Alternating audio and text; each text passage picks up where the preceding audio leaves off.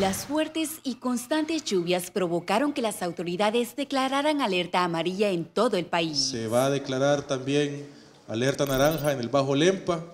Hay descargas también en la presa hidroeléctrica, así que es importante estar pendiente de nuestros hermanos en el Bajo Lempa.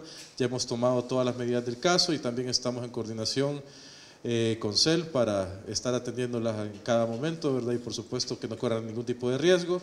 También vamos a declarar una alerta roja en la zona de la Santa Lucía por la cárcava.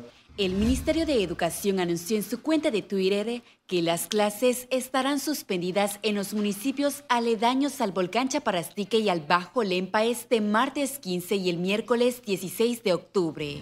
Hablamos de San Miguel, Chinameca, San Jorge, Jiquilisco y Tecoluca. Asimismo, se suspenden las clases en los centros educativos cercanos a las siguientes zonas: Río Grande, Sirama, Bahía de Jiquilisco, Estero Jaltepeque, Mandinga Comalapa, Carasucia, Río Paz, Jiboa y partes media y baja de Lempa. Además, se suspenden las clases en el centro escolar John F. Kennedy en la colonia Santa Lucía en Ilopango.